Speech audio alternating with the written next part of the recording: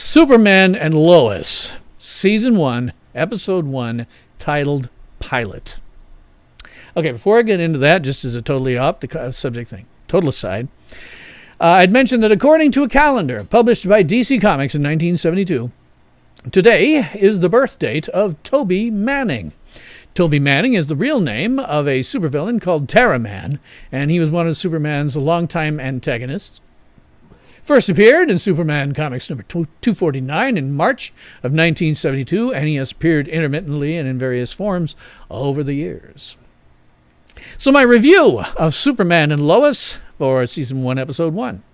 So I always say, unlike most reviewers, I don't sit down and rehash the plot, pausing to say what I liked or I didn't like. You will find, and this is true of this one, you're going to get an in-depth review for the first time in quite a while because I haven't wanted to do one for Batwoman. It isn't worth my time. You're going to find far more depth than any other reviewer, and I will touch on everything that goes into making a film or a TV show. So we will just take it as read that if you've come to this video looking for a review, you have already watched Superman and Lois, Season 1, Episode 1, or you don't care that it's spoiled for you. However, for safety's sake, we should probably issue a... Spoiler alert. Spoiler alert. All hands, prepare for incoming spoilers. Yes, it is a spoiler alert, and that is because I am a secret master of fandom, and that means that the fandom is strong with me. But this isn't a boast or a brag. This is just what happens when you have watched, read, and listened to over 100 years worth of science fiction. But the problem with Secret Masters of Fandom is that we are cursed. We can't just see the new stuff without seeing the whole century that came before. And we sometimes find that nothing is really original, and it sometimes interferes with our ability to enjoy things. One thing I do not do is outrage reviews. There are a lot of reviewers who are simply actors portraying outrage because outrage sells. They hate everything as a knee-jerk reflex because their viewers want to see them hate things. This causes a weird feedback loop between popular reviewers and fans where ultimately nobody likes anything. But I don't do that. If I like something, as I do with Superman and Lois, I will say why in detail. If I dislike it, I will tell you why in detail. But I don't do outrage because unlike other reviewers, I am the adult in this particular room. SuperCruise63 says, the best DC show since the first season of Arrow. Oh, God, yes. I cannot say enough good things about Superman and Lois. And the first thing I can say is, screw Batwoman. Oh, I hated that show. It was not worth my attention. I hated it. It wasn't even so bad that it was good. It was just bad in every possible respect. And thankfully, now I have a show that not only is good, at least the first episode, they have a chance to screw it up, but this first episode was great, and I am never, ever, ever watching Batwoman ever again. Never. It was insulting my intelligence. It was a terrible show. I am never watching it again. I am so glad that I have something good to watch. I am kicking Batwoman off forever. I am never paying the slightest bit of attention to it ever again. You should not be watching Batwoman. It sucks. But you should be watching Superman and Lois. Good show. Worth watching. I give it a 4 out of 5 in general. And I might give it a 5 out of 5, except for some little nitpicky things. And trust me, most of what was bad in this was nitpicky. But I'll get to that. Always want to call out the great moments. Well, hell, with this show, the great moments are damned near everything. This is a really good show. SuperCruise63 says, well, Stargirl's pretty damn too, but this looks very promising. Hope they don't screw it up. Yes, I'll be talking about that in a second too. Almost everything is really good with this. There are some things that I'll talk about that I didn't like. Mostly they're nitpicky, however. But before I go on with this, I have to sort of repeat things that I said in my review of Superman 1978.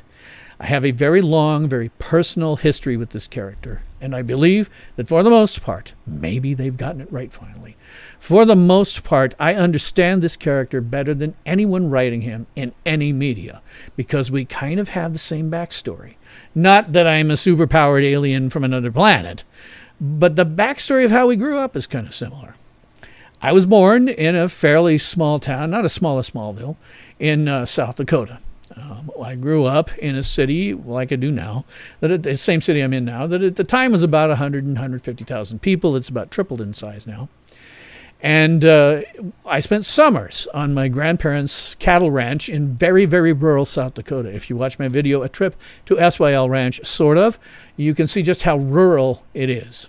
And frankly, in the 1978 Superman movie, when you see this, which is a shot near the Kent farm, it really, really, really reminded me of that ranch. So I spent summers there, anywhere from 2 weeks to a month, from the age of 5 to 15. That place is now in my bones. I hope to retire there and, frankly, die there someday.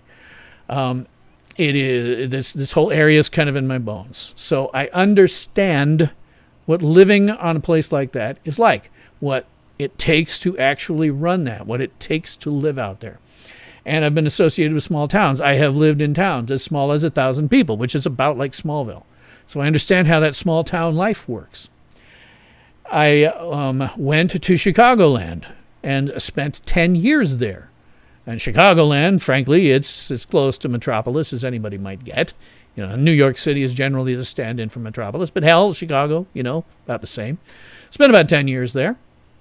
And then when my kids were very small, my ex and I moved to the North Sioux City, South Dakota. That is part of a 3-city area: North Sioux City, South Dakota, South Sioux City, Nebraska, and Sioux City, Iowa. They're just all at a conjunction of 2 rivers. And, different states, but conjunction of 2 rivers. And so I know what living in a small city is, and the reason that we moved was because we kind of thought maybe this would be a better place to raise children than it would be in Chicagoland. And I think that was generally true. Didn't work out that way, that we ended up doing that entirely. But that, I have that bit of life experience. So we get to this show, which is taking Superman and giving him to teenage children and taking him out of Metropolis and moving him back to the farm. Wow. Another piece of this backstory that resonates with me personally. Here he's doing something that's very damn similar to what I did with my own children. I mean, they were much younger than that, but still. And, the interesting thing about it, too, is you have to think about it from a reality perspective, too. If Superman's going to have children, one of whom has superpowers, then you are not going to be able to hide a superpowered child in a big city. You just can't. There are too many eyes. Not that many eyes out here. My father said when Superman Returns came out, he said, well, I guess it's time for Lois to move to a farm. Because you're not going to be able, that kid is like 8 years old, had superpowers. You're not going to be able to hide that. Not in a big city. You got to go out somewhere that's remote so that he can do all these super things, but nobody will ever see him. So this thing really resonates with me on many, many levels. On that level that they've got him out now, going back to the farm, because, want to keep the farm for the family's sake, and that's a really good dynamic. But also the entire notion that you need to do that for raising the children there, I think, makes perfect sense. It's, again, a bit of his backstory that they've added on here that he's never had before. This has never appeared anywhere in comics or films or anywhere else, but it still resonates with me personally because this is what I damn did. It is fascinating to me. It really resonates, and that's one of the reasons I really, really like it. Hey, Alexa, glad to see you in here. Hope you saw Superman, and Lois first episode, because I'm spoiling the hell out of it. Super Crew, you're getting, okay, I already talked about Super Crew 63. But closest to Metropolis, you live in St. Louis for a while. Definitely prefer small towns. Yeah, me too. Yeah, me too. I'm living in a relatively small city now, but again, when certain things happen personally, South Dakota is in my immediate, in my future, I think. So with this show, again, not only is it resonating with me personally, and not only is it making a lot of sense with regards to how you're going to raise a superpowered child. You did not yet? You're working? Oh, but don't mind the spoilers? Well, okay, because it's going to spoil. I'm not really going to go through the plot. I never do that. I am going to do what I've done on long-form reviews, shortened a bit. This is something that you would have seen in a long-form review from me, way back when I was doing nothing but reviews. So, show resonates with me. I think it's well done, period. I think putting, Clark and Lois and his kids into this position is really nice. I think that's really, really nice. Alexis says it was on the fence about bothering to watch it, but you inspired me to go check it out. Absolutely, this is the best show that's come out on the CW, period, end of story. Because this is out, I am ditching ever watching Batwoman again. Batwoman is insulting my intelligence, always has been. So glad to be rid of it. I'm so glad to be able to review something on a weekly basis that's good for once. And they have screwed up Superman constantly. This is really the first time I've seen them do anything that really is like Superman, as, my backstory and all that tends to fall out, that I think is any damn good since 1978. The current Superman stuff that they're doing is crap. It's taking Superman and trying to put him in the real world, which you can't do with superheroes. I've said about that a million times. So I hate that, but this is great. I think this is great. Supercruise63 says, I grew up in San Diego and live in a small town. At the moment, much prefer it. Yeah, I do as well. Yeah. So, some Easter eggs. Oh, God, but there are Easter eggs in this. If you're going to watch, you're going to see, videos that do nothing but walk through the Easter eggs. But some of the ones that just jumped out at me because I'm a secret master of fandom. There are a million of them. A number of them caught my eye. One of the first ones that caught my eye was in the Kent home in Metropolis. There was a whiteboard that read, "Call Dr. Donner." Well, this is a reference to Superman 1978 director Richard Donner. The same whiteboard said, "Call Siegel and Schuster." Well, this is a reference to Superman creators Jerry Siegel and Joe Shuster. That was amazing. Supercruise says, the guy who plays Superman in the show does a great job. Yes, going to talk about that. Again, this is similar to a long form review you might get. This is one of those ones that I could see going past 3 hours, this stream. Another Easter egg where Superman froze a chunk of a lake or a river or something or other, and then ran over to the nuclear reactor with it and held it over and watched it melt. This is a callback to Superman 3, in which Superman did the same thing, only it was much less well executed. It was very poorly executed. Then there's this. Oh, God, did I love this. It's another callback, right? At the beginning, we're seeing one of the first things that Superman's doing around Metropolis, and we see him in this costume. This is an absolute direct homage to the 1940s Fleischer Superman cartoons. If you haven't seen those cartoons, go and watch them. Your brain will love you for the rest of your life. They're awesome cartoons. I forgot to put a link to it. I will after the stream is done in my description box, because there's lots of good copies on YouTube. Go and watch those. But I got a huge kick out of it because it is precisely the costume that they've got him in. Exactly, the S with the black background, the white, the white border, the trunks, everything. Exactly like the ones in the Fleischer cartoons. Huge kick out of that. Huge kick out of that. The S got you too? Yes, exactly. It was great. It was great. And then there was the exact recreation of the cover of Action Comics #1. That was amazing. This, of course, is the cover of Action Comics #1, the very first appearance of Superman in June of 1938. And you can see he's holding up this car. In Action Comics, he's actually smashing the car. Here, he's letting it down. But look! The angle's the same. The green car is the same. I mean, it's the same freaking color green. And it's got the same number of windows, which are broken out. And it's just amazing. Just amazing. Secret Master of Fandom time. Like, oh, God, that's astonishing. Perfect. Great, great, great Easter egg. Now, I will say, again, Secret Master of Fandom, this show is actually a little bit derivative. In a history as long as Superman, they've done a lot of stuff. One thing they once did was what they called an imaginary story. Well, what that really meant was it was a story that took place outside the DC chronology, the actual in-universe stuff that they were doing. It was experimental. It was what they eventually ended up calling like an Elseworlds. Doesn't happen inside the mainline DC continuity. Well, Superman and his wife, who, by the way, was always in darkness, because at that time in comics there was a rivalry between Lois Lane and Lana Lang as to who would marry Superman. So his wife in this story is always in shadow. You never see who she is. But they had 2 sons, one of whom did not have powers and had slightly lighter hair, and the other one had dark hair like Superman and had powers. Guess what? This show has done the exact same thing. Now, this cover doesn't show the entire story. In the story, they get older. They're teenagers. And because of the assumptions of the era, the superpowered one was the one that, did all the heavy lifting and things. And the other one was non-superpowered, got very brainy. And they did some stuff that was, had to do with continuity at the time that I won't bother talking about. But they done it.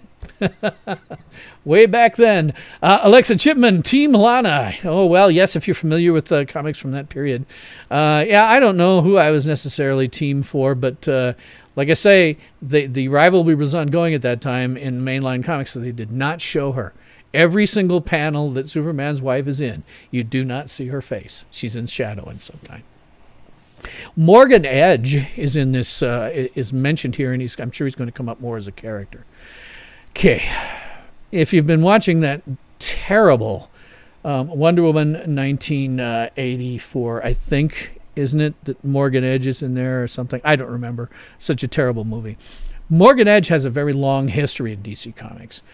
He's evolved quite a lot since his original appearance. But in his original appearance, it was when Jack Kirby came over from Marvel, and they said, well, what do you want to do, Jack? And he said, well, can I take over the Superman's pal Jimmy Olsen title? Now, until that time, Superman's pal Jimmy Olsen was basically, one-off stories where Jimmy would get into trouble and do things like turn into a rubber blob or an alien or something stupid, a porcupine, really dumb stuff. But then Jack Kirby took it over, and that's where he created the New Gods that included Darkseid and all of those things that we think of now as the big bads of that universe. And Morgan Edge was initially a big part of it. Morgan Edge was initially one of Darkseid's minions on Earth. That changed over time. But what he did come in, as is in this show, he came in, bought the Daily Planet. He was running Galaxy Broadcasting System, Galaxy Communications. And this was the really weird part. Because they were updating Superman at that time, they decided that when Morgan Edge bought the planet and he had this Galaxy Broadcasting System, he made Clark Kent an anchorman on television. And he was like that for a good 15 years. And he was no longer a news reporter he was no longer a reporter for a great metropolitan newspaper. He was actually a face that everybody saw every day, looking out at them, telling them the news. Okay, 10 out of 10 for updating the mythos, but minus several million out of 10 for good thinking. Because now you're dealing with a thing where people not only see Superman's face, but they see Clark Kent's all the time. And, this just ain't going to cut it anymore. When they rebooted that in 1985, that was the first thing that went, because they knew that was kind of a dumb idea. But Morgan Edge did buy the planet. He did downsize. He did move Clark from being on the planet itself to a news anchor for WGBS in Metropolis. So I'm not entirely certain what we're seeing here in terms of Morgan Edge. Is he just this horrible businessman that we saw him be from time to time? He eventually turned into kind of a curmudgeon. Kind of that rich guy running everything, and you would have to run stuff past him, and he'd be, I don't want to do that. No, it's going to cost him, blah, blah, blah. So I'm not sure which version of Morgan Edge we're going to see here, but there is the possibility, depending on what they do with this show, that he could usher in some level of Darkseid. That would be very interesting. Alexa, prefer the older Superman comics, skipped Wonder Woman 1984. Watch the pitch meeting. Or watch a reaction to the pitch meeting. The reactions are better because they'll react to it and they'll go, "Oh my God, that's exactly right." And by the way, all this happened too. It's a terrible movie. Certainly don't pay for it. Watch the pitch meeting. Anyway, that's going on there. I don't know where it's going to lead, but I find the fact that Morgan Edge is involved and they're doing some of the stuff that they're doing in comics very interesting. Another thing that happened when Morgan Edge came around, a guy named Steve Lombard came around, and he was the sports reporter for WGBS. He was the usual sort of stereotypical jock jerk who was constantly trying to make Clark Kent look bad, which actually worked well for Clark because he would make him do things that turned out to be clumsy and stupid, and so it would help people think he wasn't Superman. But again, the whole notion of putting Superman in front of everybody for the news for half an hour every day or more was kind of dumb. One of the things they got rid of. But preferring the older Superman comics, the thing about it, too, for me, not only does my backstory mirror a lot of Clark Kent's, I guess, backstory. When my grandparents, when I spent the summers that I did out at the ranch that looked very damn much like what you see in this picture, they had an outroom. It was actually an original log cabin from when the area was first settled. But it was basically they turned it into a big storage area. Well, my uncles had been reading late Golden Age and through Silver Age comics when they grew up. And when they left home, they just left all the comics. So I got to read all of these freaking comics. They're gone now. I wish I knew where they went because I'm sure now they'd be worth something on eBay. But my God, just comics after comics after comics that were the original published comics from the late Golden Age and into the Silver Age, well into the Silver Age. Got hooked on comics that way. So yeah, the number of comics I've read, they have them all reprinted now in bound volumes and stuff like that. But I got to read those kind of as if I was reading them as a brand new reader of that era. So yeah, I prefer comics prior to, I mark the end of when I like DC Comics, really like it, with the departure of Julius Schwartz. And you may not know who he is, Alexa. Julius Schwartz is the counterpart of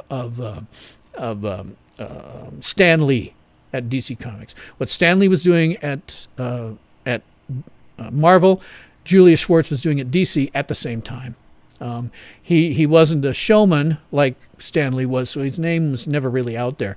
But you can credit him for kicking off the Silver Age. He was the one that really kicked off the Silver Age in advance of Marvel doing what they did.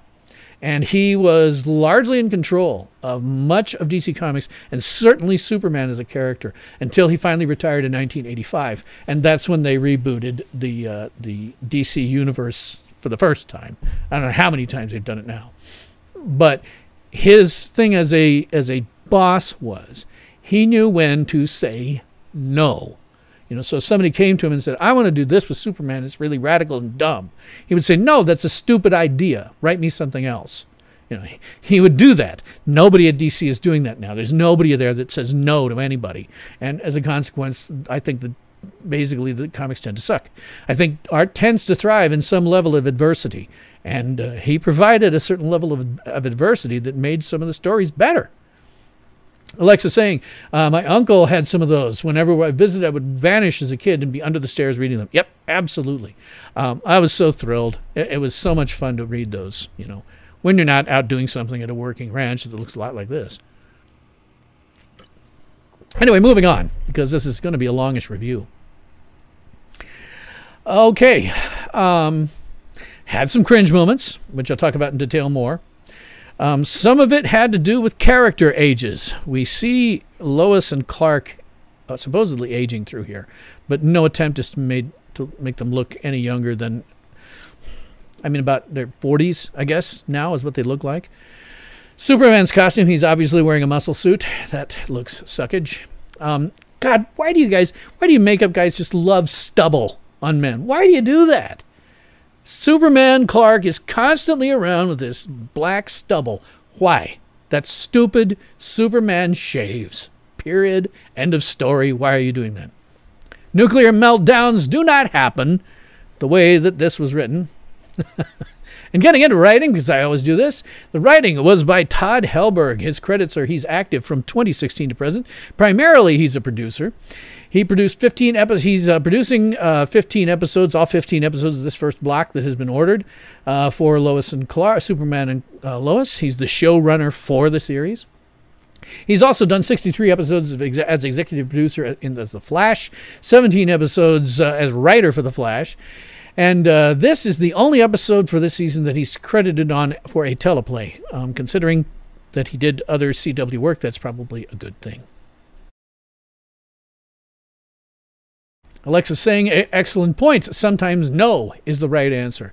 Yeah, the inmates have been running the asylum at DC for 20 to 30 years now, and they have now created a universe that is so incoherent and full of internal contradictions. Basically, what's happened is anytime somebody takes on a new book, like Superman, they say, oh, I'm going to change everything so that it works the way I want to. And they just blow away the entire backstory that the previous person had been writing on. Then they get a new person, and they blow away what that guy did. And it's just getting ridiculous. Julia Schwartz would say, no, we have a coherent universe. You can't write stuff that's going to just rewrite things because you want to do it differently. Come up with a better story. Story credits on this are also Todd Helbing and Greg Berlanti. He has been active from 2000 to present. Oh man, I always get on these shows. If you watch me review older movies and stuff, you get people who are active for like 50 years. 20 years is pretty good. He is largely a producer. He has 66 credits for TV series, including 25 episodes of Batwoman and other Arrowverse shows. He also, however, does Stargirl and Doom Patrol, which is a good thing. He has 6 other projects announced, 1 in post and 3 in pre-production. He's got 26 writer credits, the creative developer of all of the Arrowverse shows, however, also Stargirl. He has a story screenplay for the terrible Green Lantern film. And so far, 1 story for Superman and Lois isn't listed yet on IMDb for anything else. He has won awards. In 2018, he won the Black Reel Television Awards for Television Outstanding Drama Series for Black Lightning, which is one of the ones he's a creator and whatnot on. In terms of the writing itself, I have to call out the nuclear meltdown. As always, writers don't understand what meltdowns are. They are not because things get too hot and cause a nuclear fission explosion. Please, guys, Google, or better yet, go to DuckDuckGo.com and look up nuclear meltdown for the details on the science of this. You got it wrong again. I do have to wonder, did it have to be Lex Luthor the first time out? I maybe would have saved him for later. But that said, I didn't realize looking at it that it was Luthor until it was told to the audience at the end. But again, I probably would have saved that reveal for later in the series, or maybe brought Luthor on as a villain much later. I don't think you have to use him necessarily right out of it. See you later, Alexa. Great to have you in here. Alexa has a channel on YouTube that I like very much where she does reactions to movies and TV series. Great channel. I'll link to her when I get done here. Definitely go watch her stuff. I think she's very interesting. Not only does she have emotional reactions to some stuff, but she's very, very, very intelligent and will give you information, and talk about things much the way I tend to do, frankly. I am curious about this Luthor's backstory because it is not the Arrowverse Luthor. In fact, this whole series, near as I can tell, it has no relationship to the Arrowverse whatsoever. In the Arrowverse, the last time I looked, and I pay almost no attention to it, aside from reviewing Batwoman, which thank God I'm not going to do anymore. But it's not the Arrowverse, Superman and Lois, even though they're played by the same actors. Because the last time I looked and happened to watch, it was Crisis on Infinite Earths. And Superman and Lois only had a single son named Jonathan, not twins. And in any case, this is 15 years later than that, if it was in that same timeline at all. And this is a totally different Luthor. And Clark doesn't even suspect this guy is Luthor, and he doesn't have the same way of doing things. He's Captain Luthor for something. So I think there's some totally different backstory that's going to be thrown here. But it is nice to have an air of mystery about this. I have to, because of the people involved and how they've all been doing, Arrowverse shows, I cross my fingers that it doesn't go out that direction. But so far, this episode was great. I have to caution the writers about using too many modern cultural references. Using video games, showing them, that's going to date the show very rapidly. Using modern slang, for example, digits for phone number or just number, will date the show quickly. Modern slang will date it. Those things really only seem cool now. 5 years from now, not so much. I must caution the writers about the locale. Don't dress people in so much flannel. I'll talk about that a little bit when I get to costumes. People in the rural areas dress basically almost exactly the same as in urban areas. Kansas do not have a southern accent. One character in here does have a bit of one. Kansas accent is very, very similar to the general American accent. It is similar to the accent, my natural accent, that I sometimes slip into when I'm not concentrating on trying to have a general American accent. It doesn't come completely flowingly off the tongue for me. But they don't have a southern accent. If you need help with that, please contact me for vocal coaching and my contact form on sylranch.tv. Kansas, by the way, is not a dairy state, guys. Got to caution you. It's a plains state. Farmers and ranchers grow stuff like this and ranch cattle. The dairy barn that they show here is not even remotely accurate. Do an image search on Google or DuckDuckGo.com for modern dairy farms. You will discover they look absolutely nothing like that barn. Modern agriculture uses dedicated heavy equipment and rarely, if ever, uses equipment that it can fit in a barn and is attached to a tractor. Please Google this, DuckDuckGo it, or contact me at sylranch.tv for the details.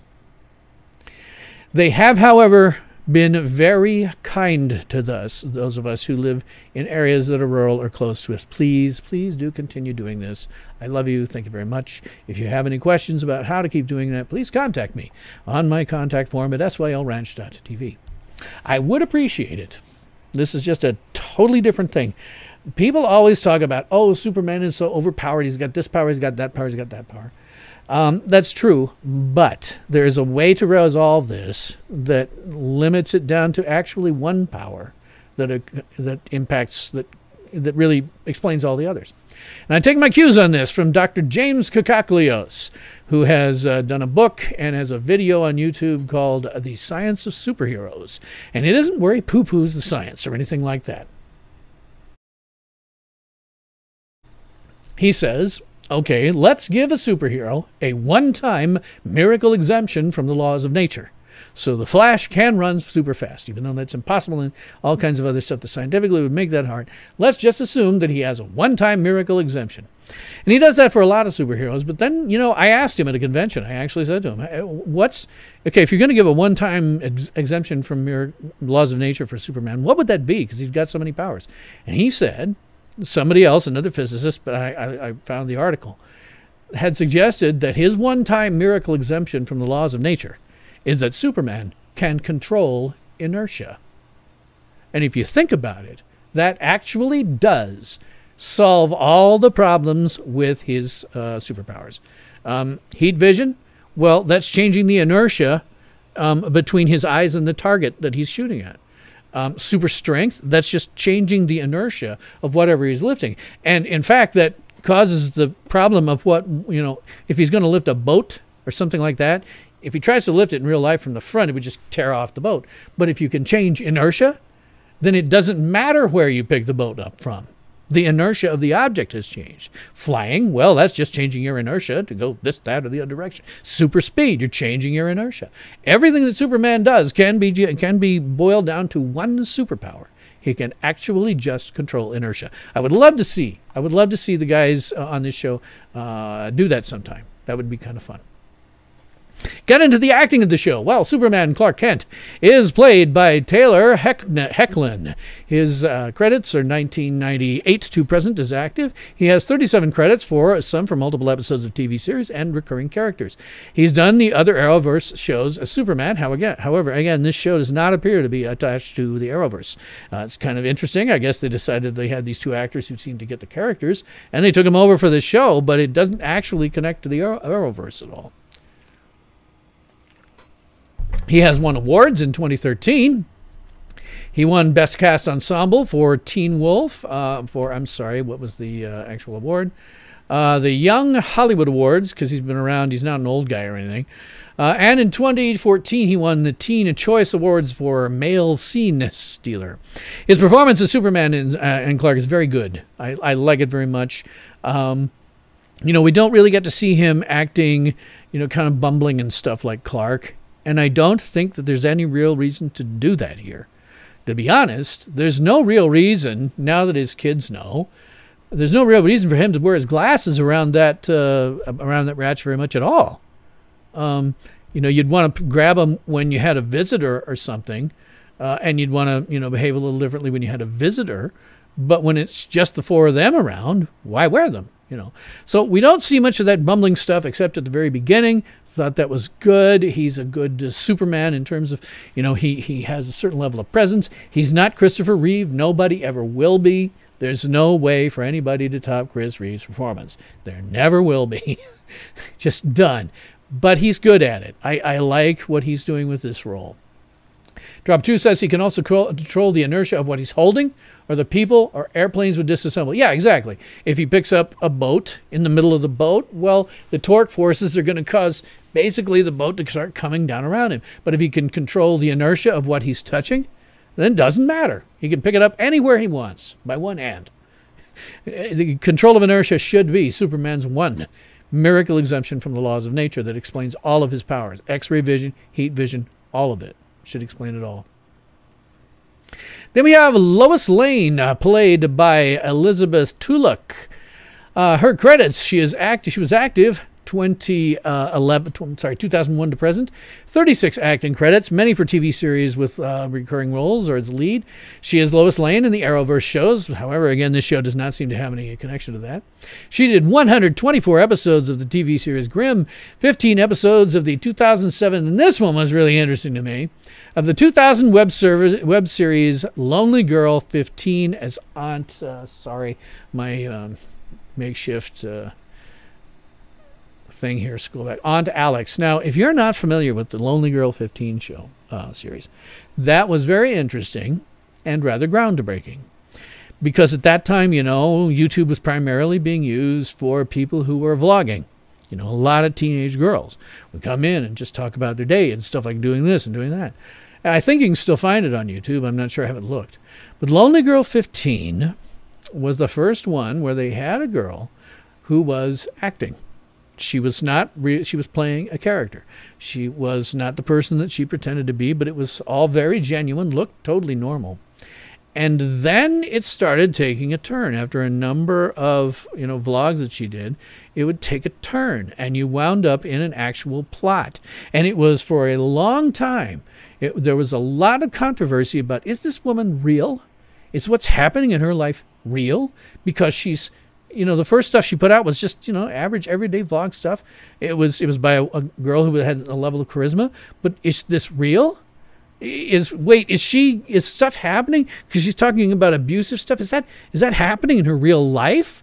And it wasn't until much later in the series that they kind of went, oh, okay, this is clearly just a web series. It's an experimental web series doing something that no one had ever done to that point. And it spawned a number of imitators trying to do the same thing. It was a fascinating series at the time. I remember it burned into my brain because of what they did. It was very cool. So she was involved in that. She's won no awards. Her performance as Lois is fine. I like it very much. It's going to be very interesting to see how we juxtapose this person who has been a very aggressive reporter and turn her into the wife of a farmer. That's going to be really interesting. Yeah, I'm going to talk about Superman's muscle suit. That sucks. That's one of the things that sucks. I'm going to talk about that. Jonathan Kent, the first of the twins, is played by Jordan Elsas. His credits are active 2014 to present with 28 acting credits. He has one in post, one in pre-production. He did 8 episodes of Panic and 7 episodes of Little Fires Everywhere, has won no awards. I like his performance as Jonathan Kent. He is the jock brother who is kind of jockey, but he's also very protective of his younger brother. They clearly have a good relationship. He calls them names sometimes, but geez, the number of times I called my sister names and didn't really mean it. They've got a good relationship, and it works out. It's played well. I like what he's doing. I'm sure I'm going to like more of it as we go along.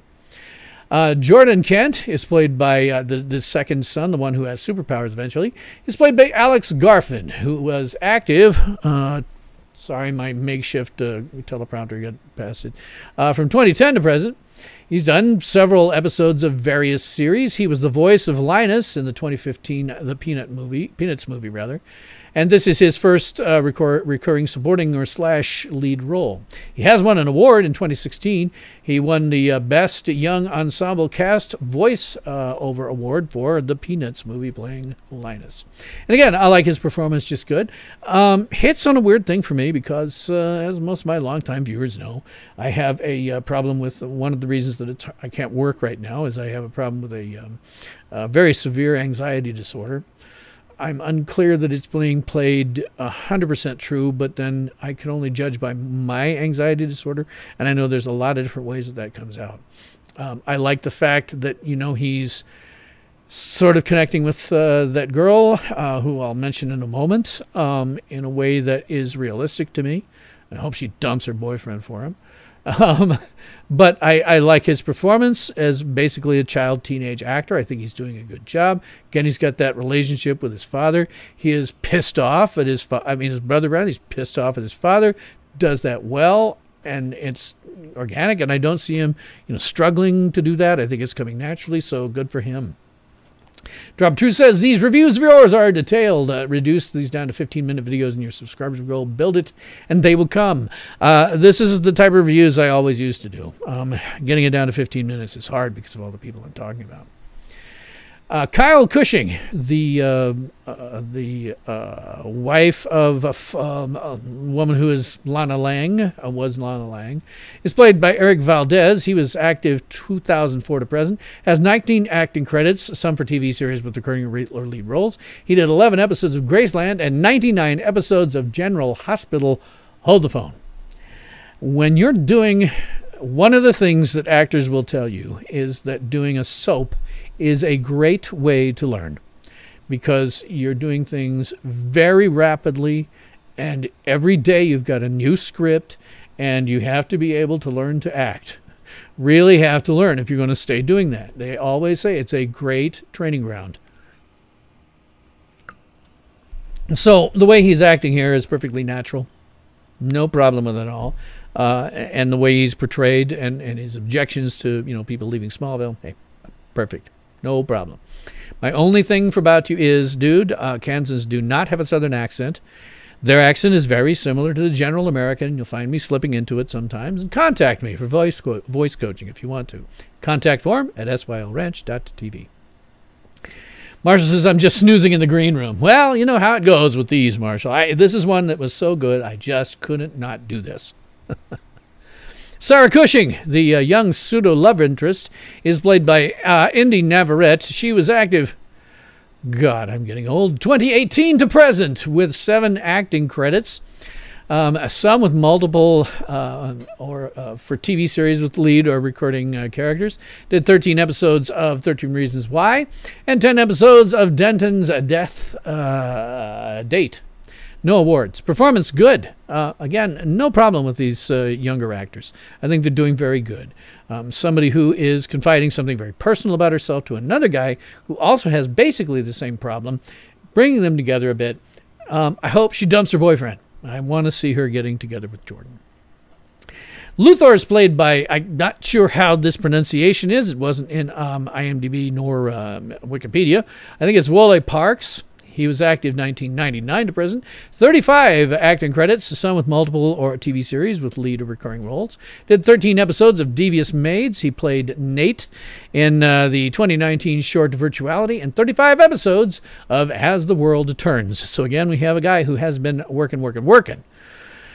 He has an award, 2019. He won Best, for Escape Velocity, he won the Best Actor in Virtuality, rather. Performance is good for what we see. We don't really see him very much, so I'm sure we're going to see him more. I'll have more to say about him. Director of this episode was Lee Toland Krieger. He was active 2006 to present. Again, I feel so old. 10 producer credits. He exec produced this episode of Superman and Lois. He has done 20 episodes of You, 19 episodes of Chilling Adventures of Sabrina, and he's producer-director for December Ends in 2006. He has 17 director credits, with listing so far 2 episodes of Superman and Lois and 4 episodes of Rivendell, something else. He's got a lot of other ones, and was the screenwriter for That Vicious Kid in 2009. He's won awards in 2006. He won the Method Fest Best Picture Award for December Ends. And in 2009, he won the, sorry, I can't see it past my freaking thing, the Denver International Film Festival Best Screenplay Award for That Vicious Kind. His direction here is good. Here's the thing about it. I was so generally interested in the story that I had a hard time really concentrating on the directing. What I can say is it was definitely good. There was nothing in here that I looked at and said, oh, God, that's a terrible way to do that. I think everything that he did was great. No problems here. Nothing that really jumped out at me as, wow, that was an amazing shot. But at the same time, nothing that said to me that this was just absolutely wrong. So I think he did a very good job. Director of photography is Gavin Struthers. His credits, he's been active, oh, gosh, from 1996 to present, 44 cinematography credits. Hey, he did an episode of Doctor Who, The Power of Three, which was the episode right before Amy and Rory left. He's done 11 episodes of Black Sails and 29 episodes of Holby City, and he has 12 camera and electrical department credits, no awards. Now, as I often say, the director's job is to say, I want to get this shot. And the cinematographer's job is to say, here's how I'm going to do that shot. And in a really good movie like Superman in 1978, you have a working environment where the two of them are inspiring each other. You know, they're saying, well, I want this shot. And the cinematographer says, well, I can get that shot. But what if we tried it just a little bit differently? And they get something that's really wonderful. I don't know if that's going on here, but what I can say is cinematography was fine. I have no problems with the cinematography. Again, nothing that really jumped out at me. But again, you know, it was good. Nothing had said to me it was bad either. Production designer, here we get into some stuff I can actually critique about, was Dan Hermanson. His credits are, he's active from 1998 to present. 22 art director credits. Did 8 episodes of A Series of Unfortunate Events. He did all of the episodes of the 2008 miniseries The Andromeda Strain. That was a later adaptation of the Robert Wise film, The Andromeda Strain. I preferred the Robert Wise version. However, I've seen them both. 2008 one isn't bad. It's an updating. He has 5 production designer credits, and he lists 2 episodes of Superman and Lois for this, and 10 episodes of Supernatural, and he has 14 art department credits, no awards. I found his the production design real good. He is being kind to small towns. It would be very easy to make it look hicky and stupid, and he hasn't done that. He's captured what a decent small town with a decent community in it, you know, looks like, or maybe one that's starting to lose people, what it looks like. I think that's very good. You go to the, you know, Smallville, it looks very, very similar to the downtown area of many small towns that I've been to in the Midwest and ones I've lived in. Great, awesome. I find the direction, the production design of the Kent Farm and its surroundings, ever since 1978, no production designer has ever strayed very far from this. You know, you can't see it very well because of where this is. Let me pull this over to the other side real quick. Oops. No production designer has ever strayed very far from what you see back here. You got the house, you got the barn, there's a road leading from it to the main road. No production designer has ever strayed very far from that. It's very similar, no problem with that at all, because that, again, it reminds me very much of what I really experienced when I was spending time at my grandparents' cattle ranch. One thing, as I mentioned, Kansas is not a dairy state. If you want to go to dairy, go to Minnesota, go to Wisconsin, someplace like that. It is a plains state. It's like this. It's flat. Farmers grow grains, ranchers ranch cattle. And again, the dairy farm barn is not even remotely accurate. Those don't look like that anymore. That's a small one. If people are really dairy farming, that's what they're doing. It's a huge barn with 100 milking stations, lots of concrete, and a very large vat that the milk goes into. Really big. This is no longer subsistence level farming, guys. This is scientific farming. If you want to know about it, contact me, sylranch.tv. Modern agriculture uses a lot of dedicated heavy equipment and rarely ever uses equipment that you can find in a barn and attached to a tractor. Please Google this. Contact me. I will tell you all about it. Otherwise, production design was great. Interior of the Kent home, again, they haven't really strayed very much in terms of the way that looks since 2008. But that's okay, because I go out there today, I can see the same things. That's fine. It's realistic. Music is by Dan Romer. His credits are, he was active. I didn't catch it. I missed putting it up. He has 40 composer credits. He's going to be doing the music for all 15 episodes of this first block that have been ordered for Superman and Lois. He's done 51 episodes of The Good Doctor, 28 episodes of Atypical, and has 11 music department credits. He has won awards. In 2012, he won the Awards Circuit Community Awards for Best Original Score for sorry about this. The Beasts of the Southern Wild won the Los Angeles Film Critics Association Award, Best Music for Beasts of the Southern Wild. 2013, he won the Alliance of Women Film Journalists Best Film Score Award for Beasts of the Southern Wild. Also won the World Soundtrack Award, Discovery of the Year Award for Beasts of the Southern Wild. Won the Georgia Film Critics Association Best Original Score Award for Beasts of the Southern Wild. Won the International Online Cinema Awards Best Original Score for Beasts of the Southern Wild.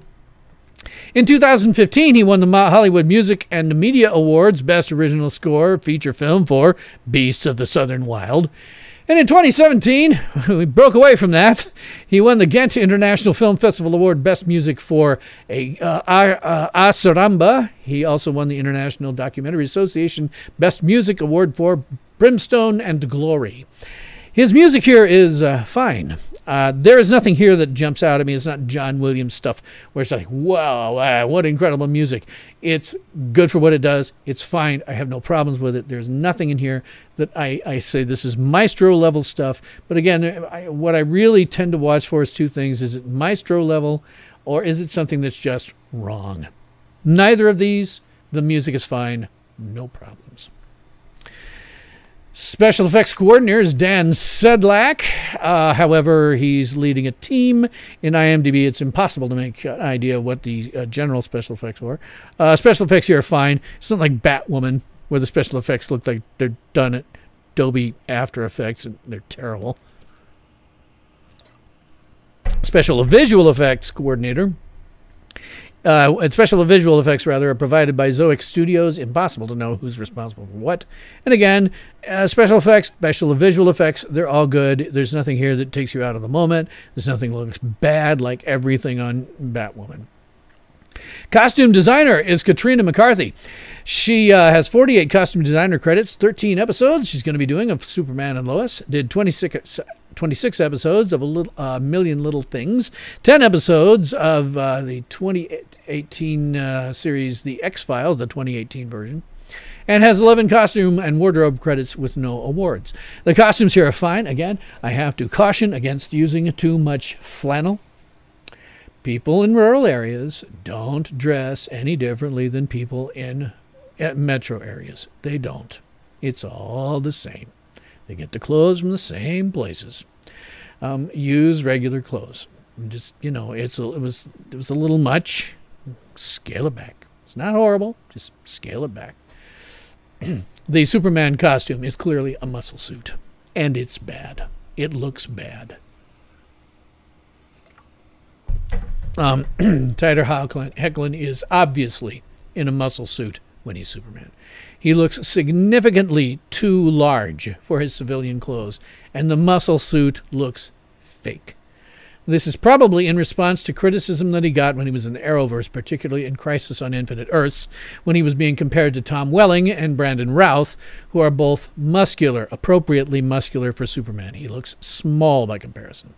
Now, you could get away with a muscle suit in The Adventures of Superman in the 1950s when you had crappy, low-def analog broadcast television. But you can't do that in 1080p when we're bordering on 4K. Either put Hecklin on Chris Reeve's bodybuilding regime or just lose that muscle suit. It looks terrible. And if you want to put him on his bodybuilding machine, I have links in my description box below to 3 different videos where they go over the Superman bodybuilding regime. So do that. Guys, I'm sorry. Put the trunks back on Superman's costume. I know some people think it looks weird, but frankly, Superman does not look like Superman without the trunks. Put them back. Luthor's armor suit looks plastic. That may be part of the visual effects. I don't know. But it's bad. Do something about that. And again, don't use as much flannel in Kansas and Smallville scenes. Otherwise, I thought the costumes were fine. There was no problem with the costumes. They look perfectly natural for the people wearing them. Again, not so much flannel, guys. Getting close to the end here, the key makeup artist is Trisha Porter. Her credits are she's active 2004 to present, has 20 makeup credits, and has, among others, 141 episodes of Supergirl, and has won no awards. Okay, and 2 things. Superman Clark Kent's stubble. Get rid of it. It looks dumb. I'm sorry, Superman shaves, period. I don't even know. I guess that it's like fashionable for men now? Maybe? I've never understood it. I didn't understand it in the 80s. I don't even understand how you get it. I mean, I'm doing work here to get my beard to come out the way it is. If I wanted to get a stubble, I don't know what I would do. I don't think my beard trimmer goes low enough to get an actual stubble. I don't know why anybody does that, and certainly it's out of character for Superman. Lose it. He's clean-shaven, period. And then there are the character ages. We see at the beginning of this Superman, who typically in the comics is portrayed as perennially 28 or 29 years old. And when he comes to Metropolis, that's about how old he is. He's in his 20s. He doesn't look like he's in his 20s. When he meets Lois Lane, he looks like he's in his 30s or his 40s. So does she. And now we've got this show that's 15 years later, and they're talking about how he isn't aging, but Lois is. And neither of them look like they have changed at all from when we first saw them. You should have done some de-aging. If you're going to take them back in time to when they first were made, and you only have like 1/4 of a scene, like 20, 25, 30 seconds of that, just de-age them. Take away the wrinkles. You know, they do it all the time. Tom Hanks is looking young when he's old. So that's the base of the review here. Yay, took about an hour, 50 minutes or so. You have just seen one of my more long-form reviews, but it was worth it because this is a good show. We ask at the end, is it any good? Oh, absolutely, absolutely. Yes, you should watch this show. For the first time since 1978, they are finally getting Superman right. This is a great show so far. This is an awesome episode. You should definitely watch this show. Turn off Batwoman. Let the ratings go into the tank. Let them have a 3rd season even though nobody's watching. Don't watch it. I'm stopping because I got something good to watch. This one, my scale is much higher. Batwoman. It was 1 is existentially bad. You could die from watching it, with 5 being just barely passable. This one, I would give, my scale is 1 is passable, and 5 is Hugo Award worthy. Not the Emmys. Frack the Emmys. They don't matter. The Hugo Award is the one that I care about. Now, because of that, I give this episode a 4. It's not going to win any Hugos, but it's a damned fine episode. It is the best live-action Superman put to the large or small screen since Donner's 1978 Superman. It is absolutely the best since then. Nobody has done it very well since then. This one, they finally get it right. At least they have in this first episode. This is also the best Superman on screen since the Superman the Animated Series and the DCEU in general. That was the best Superman since the Donner movies. This is not as good as that, but it is really good. For live action, it is the best. Superman and Lois isn't as good as the DCEU, but it is really, really good.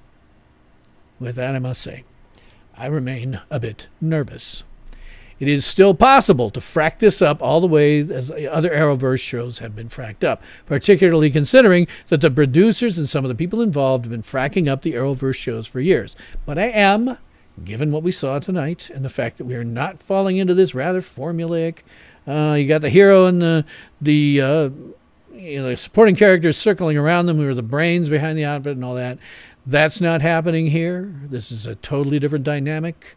We're looking at a family drama show, really, with the superpowers and the supervillains thrown in. Awesome. I am on board for this. I am cautiously optimistic. Great show. Watch it. Do not watch Batwoman anymore. I'm so glad to have that monkey off my back.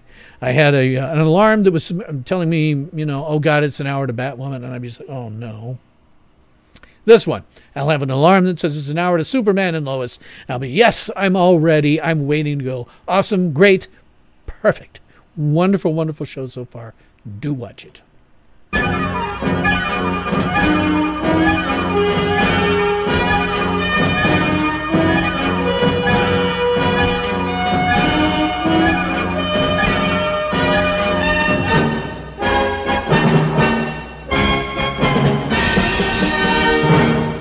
Ultimate power in this world has always been one simple thing: the control and manipulation of minds.